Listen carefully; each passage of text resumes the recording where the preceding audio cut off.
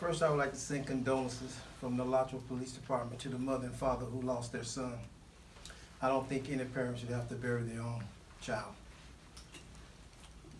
On Sunday, January the 14th at approximately 1:30 p.m., the shooting occurred at the Martin Lewis Park located in Alachua. The shooting victim, Dana Walker Jr. of Gainesville, was transported to Shands, where he was pronounced dead. Over the past 2 weeks, detectives from the Alachua Police Department as well as the Alachua County Sheriff's Office have worked around the clock investigating leads, interviewing potential witnesses. As a result of this investigation, a suspect was developed and charges have been filed. Kamari Hampton, date of birth 1/10/2003, was arrested on January 19, 2018 for perjury in a capital proceeding and remains in juvenile detention center.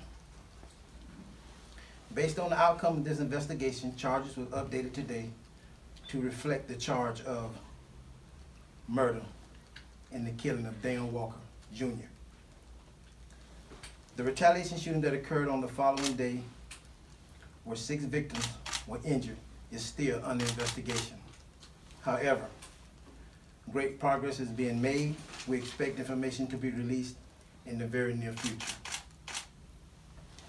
I want the citizens of the Good Life community to know that we absolutely do not tolerate these types of actions in this community.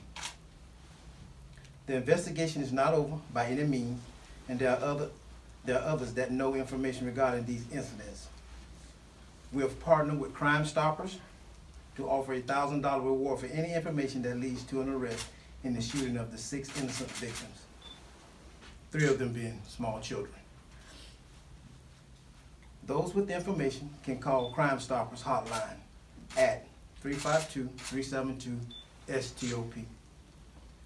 We want to thank the Alachua County Sheriff's Office for partnering with us and offering their resources during this very intense investigation.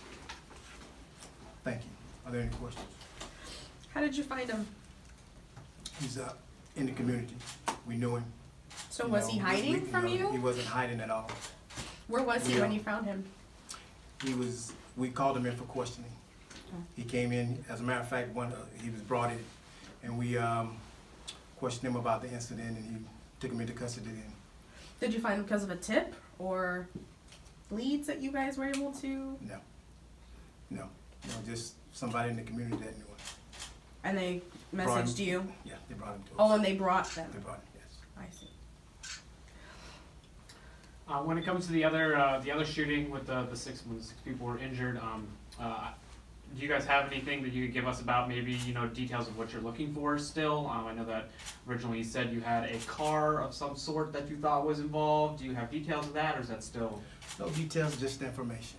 Any information that they may have.